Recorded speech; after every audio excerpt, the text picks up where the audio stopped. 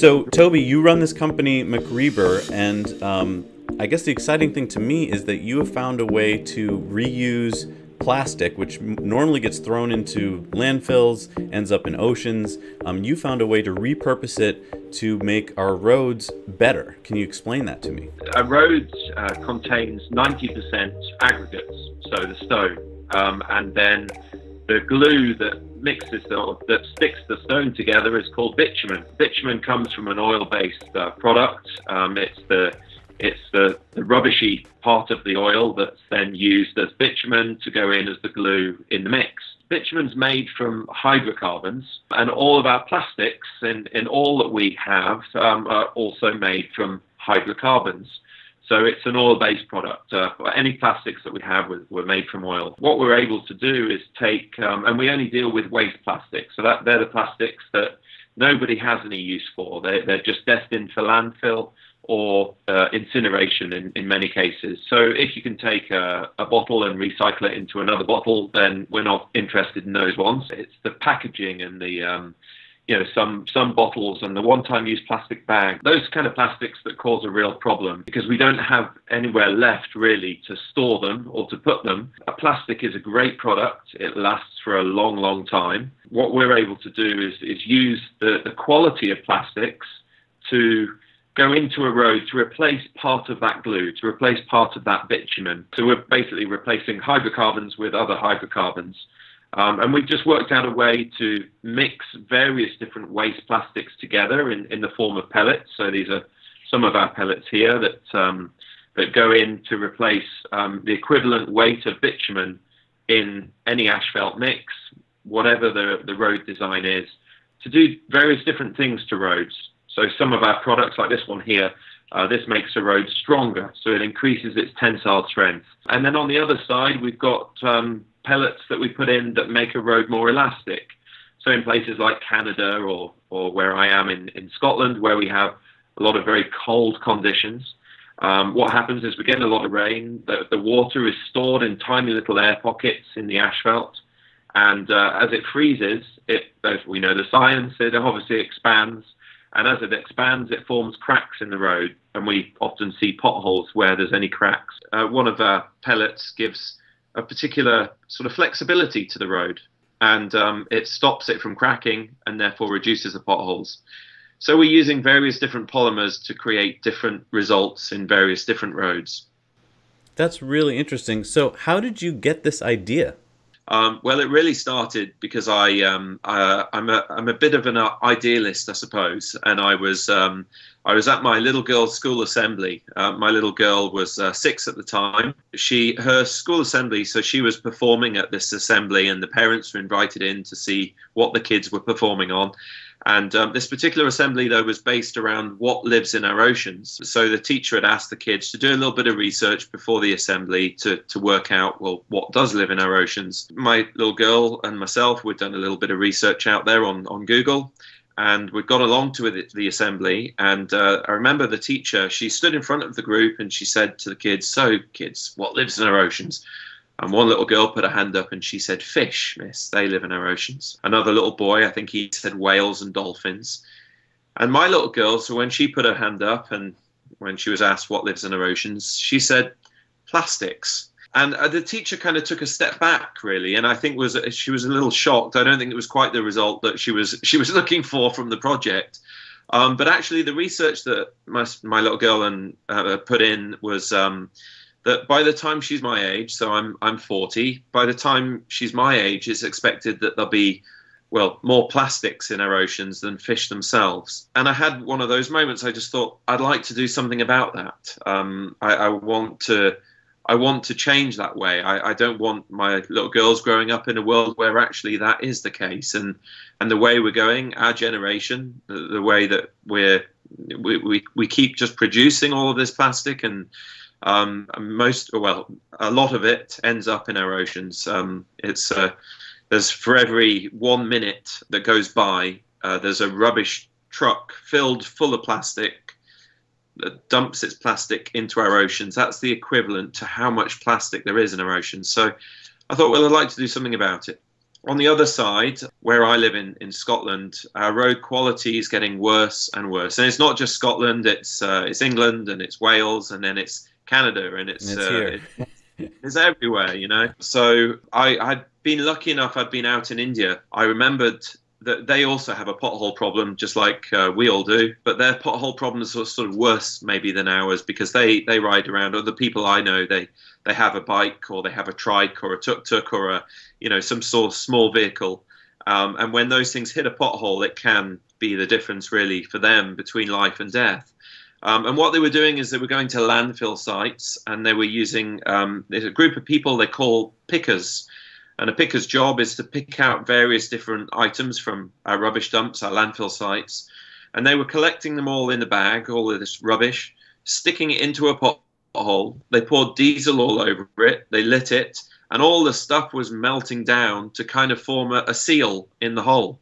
And I thought, that's what I'll do in Dumfries and Galloway. Now, our councils are perhaps different from those in India, and they kind of frown upon us setting light to things that we put in potholes. So I had to think again. And I just kind of came up with this idea that maybe there is a use of rubbish in potholes, of plastics in particular.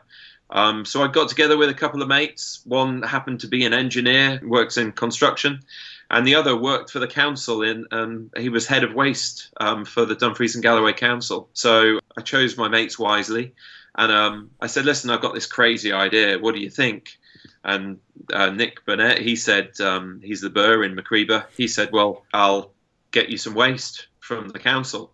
And Gordon Reed, he's the Ree in MacRebur, he said, well, I know a little bit about roads. I go and dig them up and then I have to fill them back in. So between the three of us, we spent 18 months of just trials and tests and probably 500 or 600 different mixes that we sent through of various different polymers just didn't work. And then we got the breakthrough with our first product we called MR6.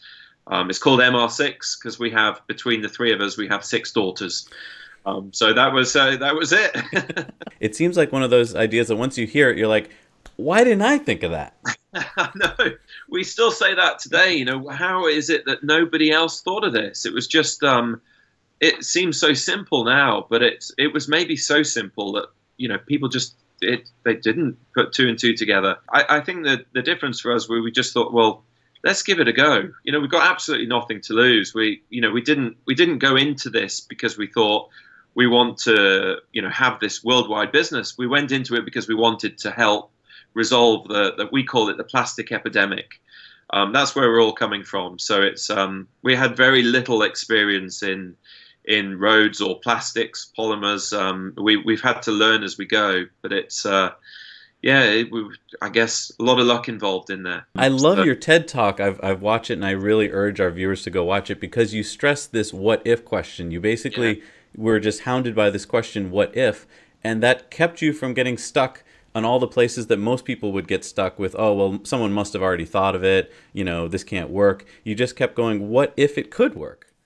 Yeah, that's it. So it's despite all of that skepticism, and they kept telling us this will never work, this won't fly, no one's. I think that the thing that scared them was it from the off, really, because we were dealing with two. There's 2 things people speak about in Scotland where I live. They talk about the poor quality of roads, and they talk about the problems that we've got with plastics. So we just hit it at the right time. As you point out on your website, there's 20 million tons of asphalt that are produced annually in the UK. And if all of those roads were to use your product, you would be saving 60,000 tons of plastic from landfills. And that's just in the UK. Yeah, but here's the problem with that, right? So if we were able to put our mixes into every ton of asphalt that they do produce here in the UK, it's just 20 million tons, we would only resolve 10% of the plastic problem that our local authorities in the UK have. Wow. So we are such a small part to play in what is a massive, on a bigger scale than any disease that we've ever had. Mm-hmm. It's such a massive global problem. We are absolutely not against plastics. Plastics are great. They do all sorts for us. Most of what we're all sitting on, what we go to bed on, what we wear around our glasses, it's all plastic, and it's useful and it's good.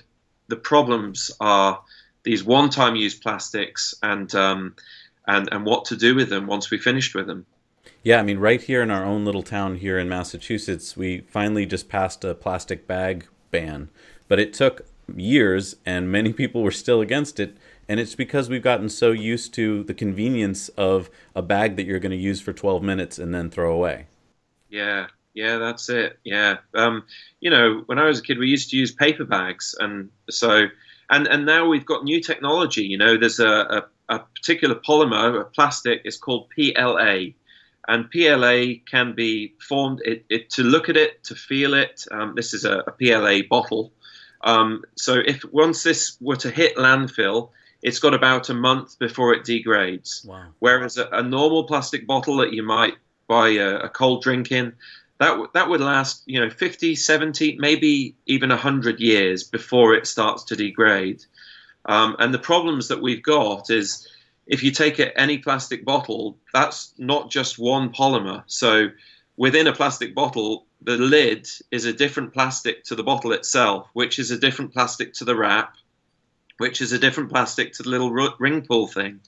So the challenge is for recycling is how you've got to separate all of that out before you then make a new bottle. How do you get your waste plastics? Do you buy them from a recycling MRF, or do you have to separate them yourself? Like, because you already mentioned that there are, like, say, PET water bottles which can be reused into another water bottle. And you're looking for basically the things like plastic bags and things that really don't have a use. Yeah. So it's those one-time use plastics, any plastics that are destined for landfill. So in some cases, we take some of our waste from commercial waste, industrial waste. Some of it comes from household waste. So it's sometimes we have a landfill tax bill. Oh, you have that all over the world. So we can go to some of our commercial companies that have waste plastics. They're sending them off to landfill. Well, we can be paid to take those away, so we reduce that landfill tax. In other cases, we can take some of the waste plastics away from our councils or our local authorities, household waste, some of the things that can't be recycled. So we've got various different streams of this waste that's out there. And, since China shut their door on taking any of our waste plastics, there's more stock, more source for us than ever before. And the cost of plastics has dropped because of that. I've got an asphalt plant right in my own town. If I were to approach them, they probably haven't heard of your product, I'm guessing, because you're in the UK maybe. But if I talked to them and showed them your website and stuff, do you think that it would be possible for American asphalt companies to start using your product? Yeah, our products. So we set up subsidiaries all over the world. We're now in Bahrain and Saudi, over in Dubai and Abu Dhabi, and also over in Australia. Just about to get our first road down in June, actually, in Canada. And we do have a potential partner set up in the States, but we haven't yet got any roads down and done any testing. So it's important to us that we always, when we get our products over, that we have it made just in small batches, first of all, and we do the tests that we need to do to make sure it meets the standards that you guys have over in the States. That's the stage we're at the moment. So we're just waiting now to find an asphalt manufacturer to make the products so that we can then do the testing that meets the standards. So absolutely, it could be there now. That's great. Wow, this is exciting. So, I mean, our viewers should be contacting their local asphalt plants and councils and seeing if they can possibly use your product, because it sounds like it's a direct replacement and it doesn't require their machines to be changed or anything like that. It sounds like a win-win, basically. The roads last longer, and you emit less greenhouse gases. That's right. Yeah, for every ton of bitumen that we replace with our products, we save a ton of carbon emissions. Wow. So again, there's massive incentives there from the asphalt manufacturer's perspective, and obviously from the council's perspective. And yeah, it's what we do with our subsidiaries is for the first year until we get the bigger orders, we send over our products. So it's Britain's waste that goes into the roads. But once we get established, it's then we like to, as best as possible, use local waste for local roads.